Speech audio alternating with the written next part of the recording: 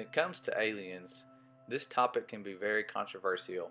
I just put out a video talking about Fox News admitting that there is a threat due to the amount of UFO activity that we've seen and all of the information that's been released by the government concerning aliens. And of course, we all have our own views concerning these things because we have really been influenced by the media and by the news and movies and cartoons. When I was growing up, I wanted to meet aliens. I wanted to have the E.T. experience where I helped send him back home. How cool would that be? Every kid wanted their own little alien, I'm pretty sure, after watching that movie, so they could ride their bicycle and fly around in the sky. But when you start looking into these cases, you find out it's not such a pretty picture like in the movies. You hear some really bad horror stories. Never is it a really good meet and greet where they just want to see what we are and be our friends. And some of these people, and many of these people that have these experiences, have no history of being crazy, paranoid, schizophrenic, but they are often plagued by certain encounters for the rest of their lives, if not quite often. So I want to show you why, when I said in the last video that these things are demonic in nature and that there is a plan to deceive the world when it comes to aliens and what they actually are. Are they from other planets or are they demons? We're about to find out. I want to show you some things that you may not have seen about aliens, because again, this topic is going to be appearing in the news. Just watch, it will be there, and there is some major deception coming if they go through with the plan. If not, at least you know what you're dealing with if you were to encounter an alien of your own and have one of those experiences. So pay attention to this guy right here. He has studied UFOs and alien phenomenon quite in depth. We came across a particular video we had done 6 months before we came to the truth. We had videoed this person in his home. We had sat there right in front of him, listening to him, watched him, never heard a word he said. The video caught it though. It's interesting. Went back and played this particular video, and this is what we found. What follows is the case of Bill D's experience that took place in Christmas, Florida in 1976. His abduction started out typically late at night in bed.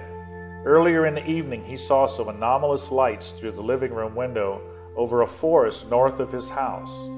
He assumed it was a police helicopter searching for drug runners or something. Whatever it was, it agitated his dogs for several hours thereafter. He eventually went to bed. He was lying in bed, kept wide awake by the barking dogs when paralysis set in. He was unable to cry out. He could see nothing but a whitish gray, like a mist or a fog.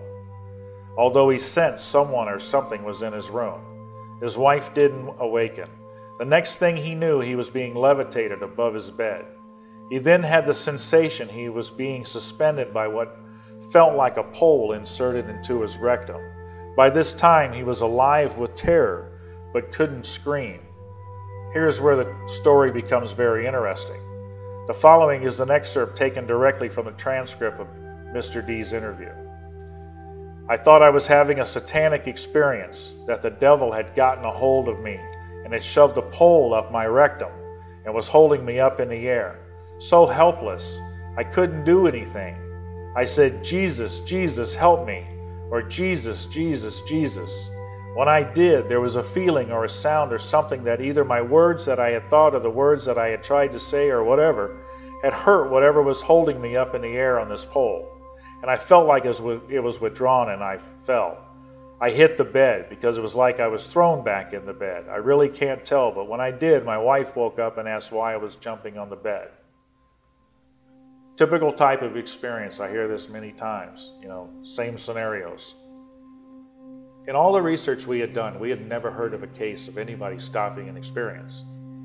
All the researchers, the top researchers, were saying that this could not be done.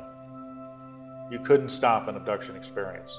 They had no record of it. So here I am with a case where a guy says he called out in the name of Jesus and stopped an experience. Was this one case unusual? But I knew I had something powerful. When God showed me to go back and look at this video, I knew this was something unique. And if I could confirm that it wasn't just unique in that one case, then this could be absolutely huge in the UFO community. I contacted these top researchers in the country. I said, guys, I've got a case here. I don't know what to make of it. I shared them the case. Each time I did, they asked, can we go off the record? And I said, sure. I can't tell you their names, but I can tell you what they said. Each one of them said, yes, sir, we've come across cases like this ourselves, where they've been able to stop it using prayer or Jesus' name. I said, excuse me, how come we have never seen this documented? You're telling us otherwise, that it can't be done, it can't be stopped. First answer they usually gave us, we didn't know what to make of it. I would have been fine with that. The second answer is what puzzled me and got me kind of angry. Because it was that one that I want you to hear for sure. They said we couldn't go there because it might affect our credibility in the realm. Do I hear cover-up?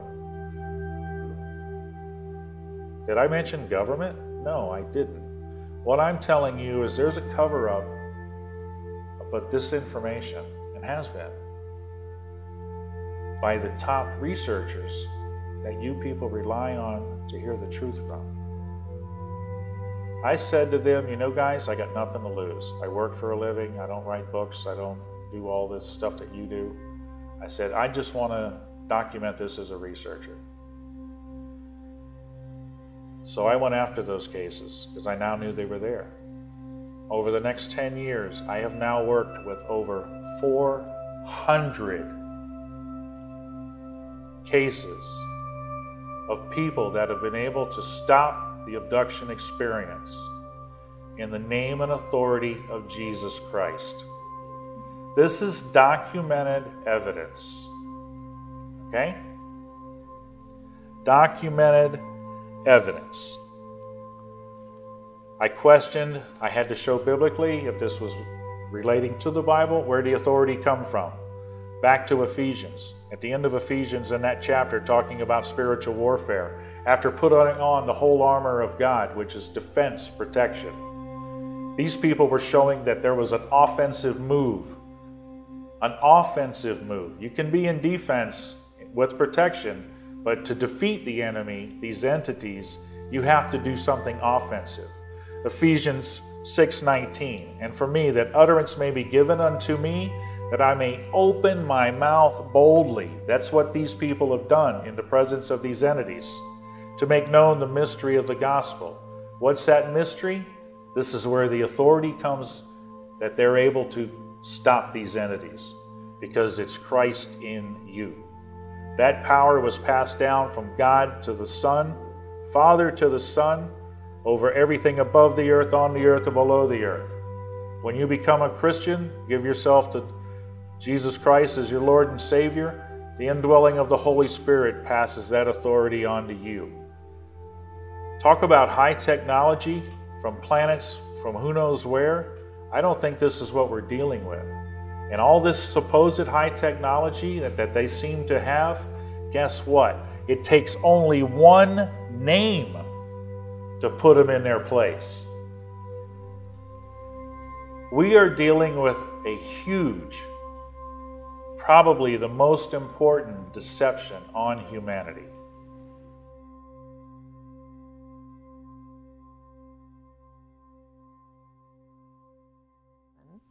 I met the late Dr. Wernher von Braun in early '74. At that time, von Braun was dying of cancer, but he assured me that he would live a few more years in order to tell me about the game that was being played, that game being the effort to weaponize space, to control the Earth from space and space itself. Von Braun's purpose in life during the last years of his life, his dying years, was to educate the public and decision makers about why space-based weapons are a dumb, dangerous, destabilizing, too costly, unnecessary, unworkable, undesirable idea. And as practically a deathbed speech, he educated me about those concepts and who the players were in this game. and gave me the responsibility, since he was dying, of continuing this effort to prevent the weaponization of outer space. The strategy that Wernher von Braun taught me was that first the Russians are going to be considered to be the enemy. In fact, when I met him in '74, they were the enemy, the identified enemy. We were told that they had killer satellites. We were told that they were coming to get us and control us, the dirty commies, that whole story. First, the Russians were the enemy against whom we're going to build space-based weapons. Then terrorists would be identified, and that was soon to follow. We heard a lot about terrorism. Then we were going to identify third world country crazies. We now call them nations of concern. But he said that would be the third enemy against whom we would be needing to build space-based weapons. And the next enemy was asteroids. Now at this point, he kind of chuckled the first time he said it. Asteroids, against asteroids we're going to build space-based weapons. So it was funny then. And the funniest one of all was against what he called aliens, extraterrestrials. That would be the final card. And over and over and over during the 4 years that I knew him and was giving his speeches for him, he would bring up that last card. And remember, Carol, the last card is the alien card. We're going to have to build space-based weapons against aliens. And all of it, he said, is a lie. A lie.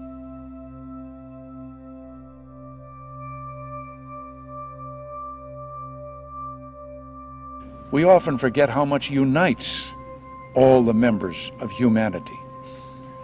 Perhaps we need some outside universal threat to make us recognize this common bond.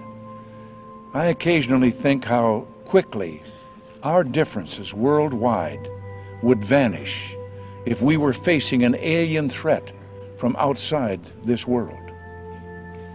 And yet I ask you, is not an alien force already among us?